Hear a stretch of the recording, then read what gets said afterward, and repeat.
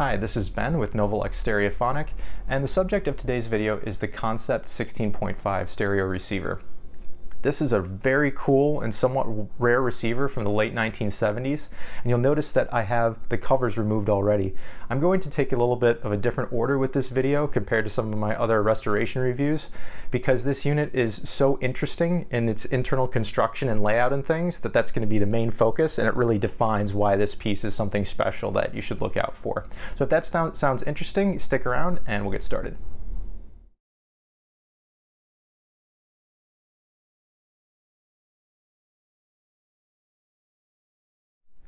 So let's start out with a little bit of history. So first off, this brand Concept is a little bit obscure. This is what's called a house brand. So in the 1970s, there was a lot of hi-fi retailers that had chains, and they would sell typical brands, Pioneer, Kenwood, Sansui, Yamaha, but they would also sometimes produce their own equipment, which gave them better profit margins. So they would create a brand and a series of components and sell those at their stores. And a lot of times they were specified in such a way that they would match or exceed some of the higher end units or more well-known brands, and it allowed the salesman to sell against a more well-known brand to give the user the same audio experience, and in some cases even better, and secure some more profit for the retailer. So that's kind of what a house brand is and where this fits in.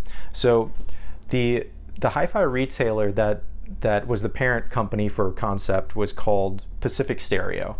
And so a West Coast company that had a lot of different locations. They started out in around 1960. And were called Pacific Electronics. They eventually changed the name to Pacific Stereo. Throughout the company's history, it eventually got purchased by CBS in 1973, and by 1986 the market had changed a lot and the stores ended up closing. So this was produced in that kind of golden era of Silverface hi-fi in the late 70s, and I believe this was a direct competitor to the Pioneer SX1250.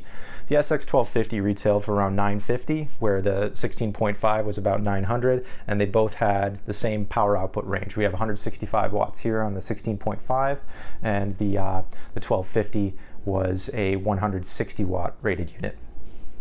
Now, the model number 16.5 indicates the wattage. So the other ones in this series, you can decipher the wattage output of the unit by the model number.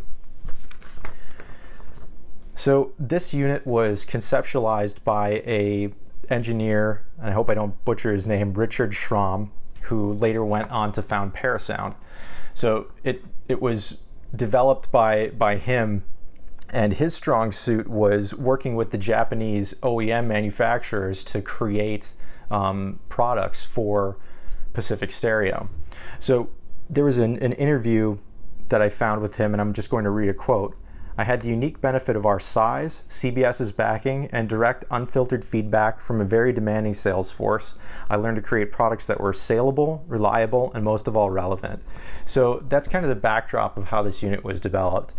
The salesman and probably the management at Pacific Stereo was looking for a few specific things. They wanted something that was going to have the same features as the big brands, have great performance, and as we'll see with the design, be extremely easy to service.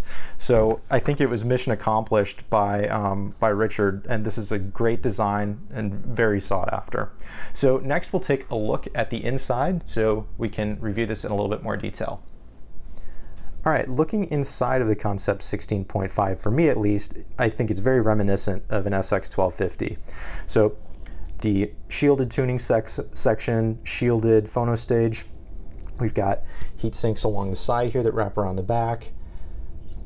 Modular design for the power amplifier output section that can be pulled out of the chassis and worked on outside of the unit.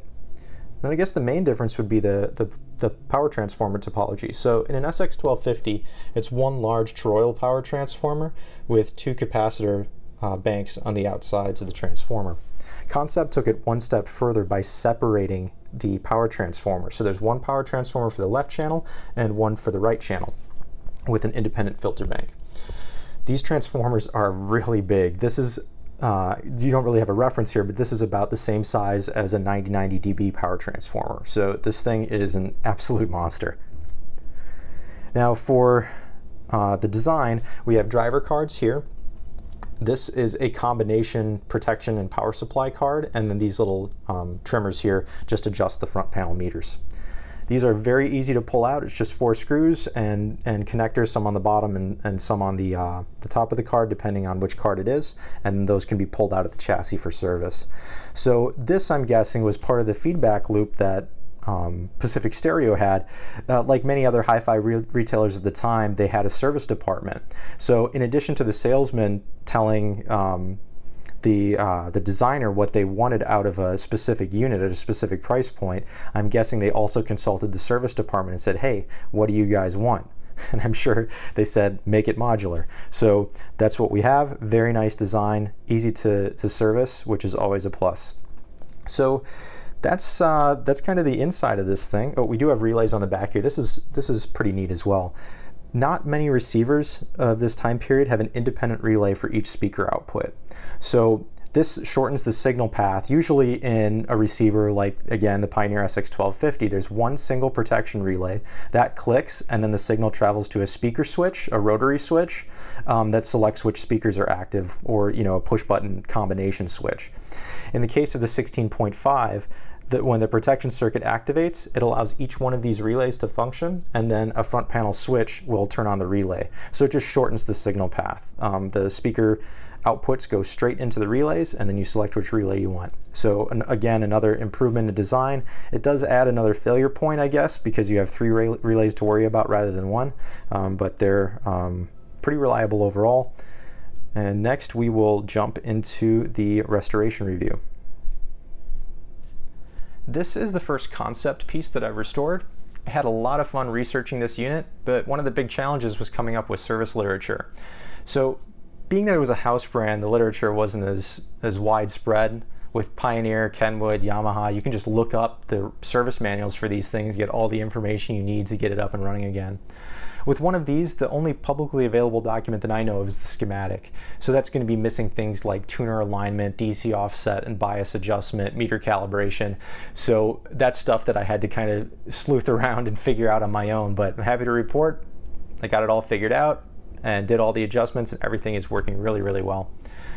So I'm going to go through the restoration that I did on this unit. And I should mention, I'm going to post a link in the description to what I used as a reference for this restoration. A lot of times I like to look at what other people have done to get some ideas, because being that this was the first time I worked on this, I don't know what normally fails on these units.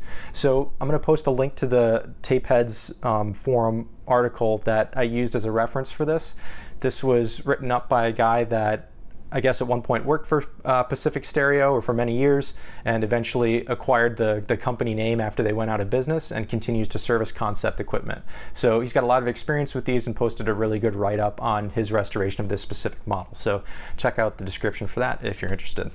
So the first thing that I did on this one was address a fuse issue. So I'm going to see if I can find one of these that's kind of cracked. Yes, right here. So the first thing I noticed when I opened this thing up was I had loose fuses. They were kind of just flopping around in these fuse holders. And I guess it was just the metal that was used on these at the time wasn't that great. And they get really brittle at this joint and end up just cracking. And when that happens, the tension can't be held on the fuse anymore, and stuff's not going to work properly. So I ended up finding an almost exact fit replacement for those and got all of those replaced. We'll look at that later when I open up the bottom of the unit. Another common failure on these is the power switch. These can be taken apart and cleaned, but there is a very good seller on eBay that has new old stock versions. It's not the exact same. I think it's missing these front 2 contacts, which aren't used anyways. So there's a real NOS direct replacement for this switch. So I put that in as preventative maintenance. For the relays, they were all working, but I'm a little bit wary of leaving old relays in. So what I did is I consulted with my customer, and we decided to replace the speaker A relay, but then pick the best remaining 2 relays and just clean them for the B and C, as those aren't going to be used as much. So I did replace 1 relay. Again, this is an Omron part, so an exact replacement is available. It just takes some digging to find the right one. Let's see. A bulk electrolytic capacitor replacement. Now this unit had very low hours, so I could tell by the lamps and just the general wear on the circuit. All of these capacitors tested okay. They could have stayed in the unit, but as part of a restoration, it's great to replace everything while we're in there and do a little upgrades as well. These are the capacitors that didn't perform up to snuff. And on the driver card, there's actually a couple spots where the an equivalent circuit would be the capacitors linked together like this.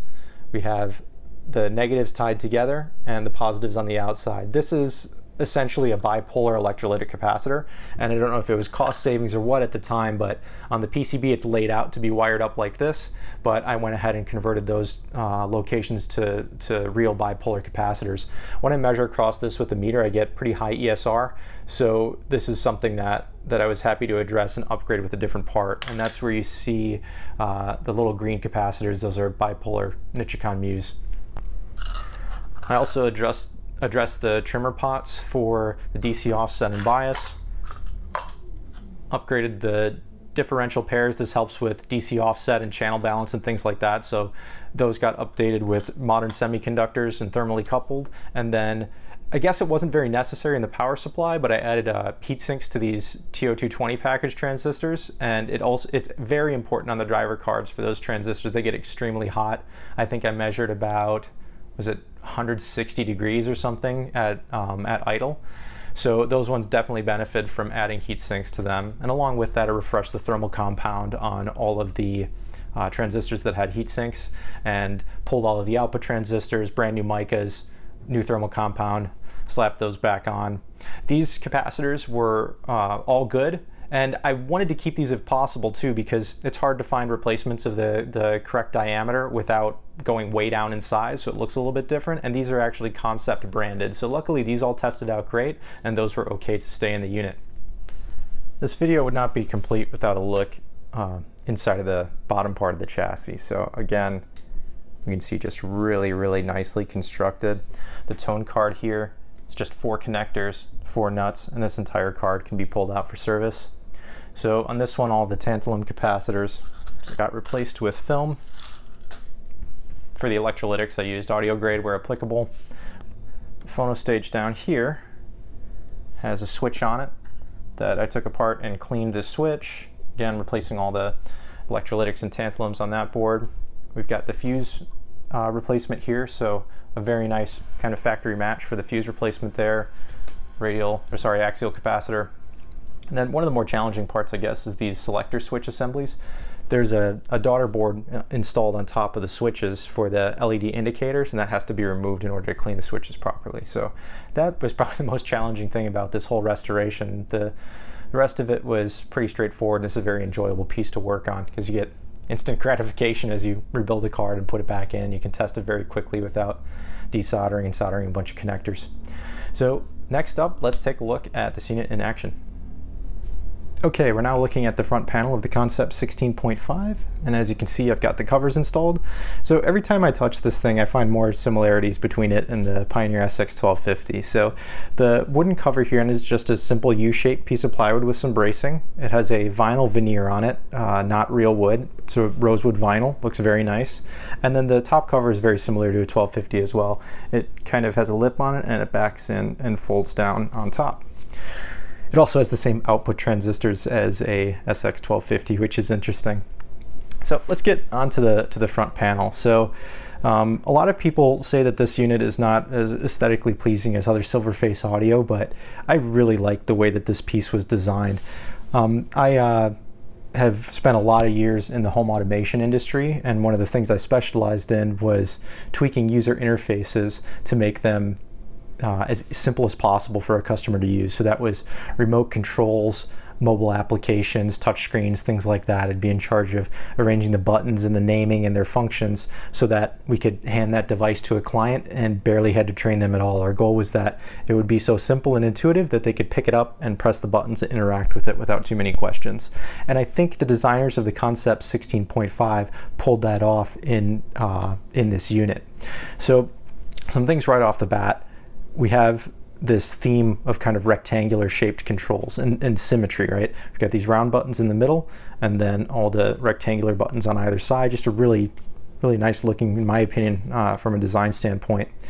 And they were able to keep this beautiful large face simple in a few different ways, and one of those reasons was being able to avoid indicator light. So as you change the sources here, there's no indication inside of the dial. With a rectangular knob like this, it's not really necessary, because from a distance you can pretty easily tell by the orientation of this rectangular control which source is currently active. So that's that. And then with these LED indicators, this gives us an indication of status, and in some cases state, depending on the button, and they use the colors red and green to kind of help identify what was happening at the time. So let's go ahead and power this on. So we've got the beautiful display here. It's a very simple lighting scheme with a diffuser. So again, keeping it simple but also very classy. So when this unit comes on initially, this will be red until it comes out of protection, and then it will flip to green. So red is bad, green is good. When the unit has a speaker activated, when you power it on, you'll hear the relay click when it turns green. If there's no speaker activated, when we push the power, there'll be no relay. This is just giving all three of those speaker relays a signal that yes, you're good to close. So if I close 2 relays and then try to close a third, it disables the speaker output to protect the amplifier from an impedance that's too low. So each one of these controls an individual relay on the back panel. You notice speaker A is much quieter, that's the new relay, and speaker B has the original relays, so a little bit louder physical contact there.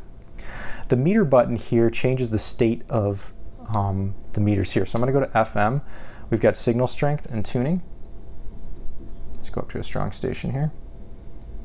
So we've got our signal meter and our tuning meter, and then if we depress this button, I'm just going to disable the speaker and raise the volume here so we can see. So as I'm raising the volume, that's our output power. I believe that's an average between both channels, and then we have an indication kind of the stereo imaging, which channel is louder than the other at any given time from center. So very cool how they did that dual function meter. Again, saving money and real estate without losing features, which is great. Tone defeat is pretty much self-explanatory. When this control is engaged, green, tone defeated, these circuits are out of the signal path. On this side, if we're selected on a phono input, this will turn green for phono 2. And again, from a distance, if you're looking at it and you see this vertical and this green, you know which phono input you're on. FM muting has 2 different states. So when you're locked in and you're unmuted, it's green. And when you are off station, it will indicate red. And then if you switch sources, let's see. Oh no, it does still stay on. So that's our FM muting. Mono switch is pretty self-explanatory. On the tape monitors, this left one activates tape monitor, and then the other one will tell you which tape you're on. Tape 1 is when it's depressed and red, and tape 2 is when it is out. Yes. High filter, this just adds in a roll-off to the signal. And then the tone controls, I really like how they did these. So instead of, well, this is a concentric control first of all, so there's a front and a back element to it. Usually when this is done, you'll have like bass, mid, and treble, and then you'll be able to control the left and the right channel independently. I've never been a fan of that scheme, but they managed to do something really cool here, which is they gave you a 4-band EQ adjustment here while only taking up 2 controls. So the ones that are more common, bass and mid, which are on the front, is a 20 detent control. So if I take it all the way to one side and count 1, 2, 3, 4, 5, 6, 7, 8, 9, 10, I'm centered. Where in the back on the mid bass, which is less commonly adjusted, that one only has 10 detents total. So from the left, 1, 2, 3, 4, 5, and I'm back to center. So that gives you your 4 frequency response points there. Again, can be defeated here, which is a nice feature. We've got balance left and right with a center detent. So when we come into here, it clicks into the center position, and then a variable loudness control. So a lot of times on receivers, you have to push a loudness button and then it's tapped off of the volume control, and it will kind of automatically adjust the loudness based on what volume level you're at. This gives the end user a little bit more control. So you can back this down, and what this does is it adds in the Fleischer-Munson curve that compensates for how the human ear works at lower levels, so you can tune that to your liking. And it can also, when you lower this, it increases the rotational range of that volume control. It gives you more granularity, if you will. So all the way up is flat, and that kind of covers it for the controls and how this unit functions. Again, the theme is always like basic, straightforward, all the features while looking very nice in my opinion. Let's see, another interesting thing. So you have 2 headphone jacks, but what it's missing is a microphone jack, which in my opinion is just an extra feature that I don't know if it was popular back in the day, but I could never see anyone using that microphone jack on a piece of vintage stereo equipment nowadays. So the fact that it's not there doesn't bug me. So overall, very well executed design, easy to use. The controls feel solid. Just a very nice unit to interact with in every regard. So next we'll spin it around and take a look at the back panel, and I will go over some of the tests that were done post-restoration. The back of the 16.5 caught me off guard the first time I looked at it. This specific color, you rarely see gray on the back panel of a piece of stereo equipment from the 70s. This is more like 90s, maybe early 2000s style on a lot of the hi-fi equipment. So if you were to look at this without knowing what it was, it might catch you off guard. You might think that it's from the wrong era. We've got switched and unswitched outlets here. 2 fuses on the back. That's because, again, this is a dual mono design, and there's no 220 volt or other world voltage switching because this was a product that was primarily designed for the US market. We have pre-out made jumpers here, and then our inputs, and very basic once again, no auxiliary input on this. We have 2 tape loops and 2 phono inputs, that's it. Antenna inputs for the tuner, loop stick for AM that can rotate and tilt. Before I wrap up this video, I wanted to go over some of the performance testing that I did on the unit after the restoration. So when I completed the power amplifier rebuild, I did a distortion test on the power amplifier section with a sine wave fed directly into the amplifier input. And at 165 watts per channel with both channels driven into 8 ohms, the distortion was about 0.03%. I repeated that test once the preamp was restored, linked the 2 units together, and on that test it was a little bit over 0.05%. At that point I did a frequency sweep through the entire audio band, and the distortion stayed pretty stable from about 10 Hertz all the way up to 3 or 4 kilohertz, and then once I got into the higher parts of the audio band, the distortion approached what the spec sheet has it rated at, which is 0.1%. I also did a maximum output power test, a hard clipping test, and the unit performed up to 180 watts before it started to clip. So overall, very great performer. Thank you so much for stopping by the channel today and checking out this video on the Concept 16.5. If you like this content, please subscribe. I'll have many more videos to come on the endless vintage hi-fi projects that I'm working on. Thanks again. See you next time.